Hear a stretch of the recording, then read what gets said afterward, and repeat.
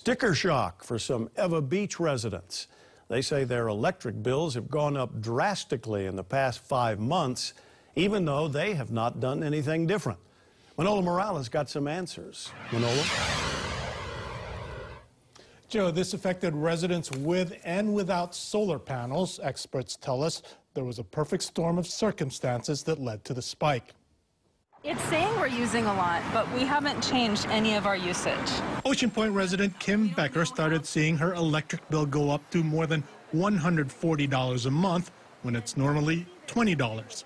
She has solar panels in her home, and her bill has jumped up since August. We haven't changed anything. We have 4 people living in our house, the same 4 people that have lived there the last 3.5 years. Nothing's changed. Our AC settings have actually gone warmer. She wanted to see if her neighbors were having the same problem, so she started a poll on social media and found out that more than 100 of them in her area were also getting higher bills. Hawaiian Electric tells us that August through November was unusually humid, driving many residents to use a lot more energy.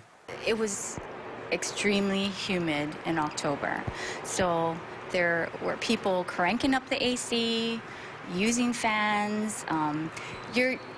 Your appliances have to work harder. HECO adds that during that time period, there were a lot of cloudy and rainy days, so PV systems were not generating as much energy. There is definitely a perfect storm of something that has attributed to all of these. Chris DeBone is with the solar company Hawaii Energy Connection, and he says the company has received hundreds of complaints about their bills also.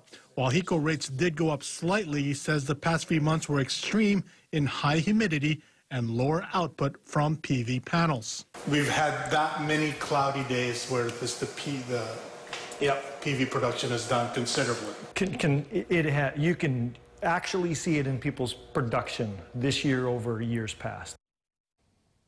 Now, resident Kim Becker has sent a letter to the Public Utilities Commission, and the spokesman tells me it is looking into the matter. We will let you know what happens. Joe, back to you. Thanks, Manolo.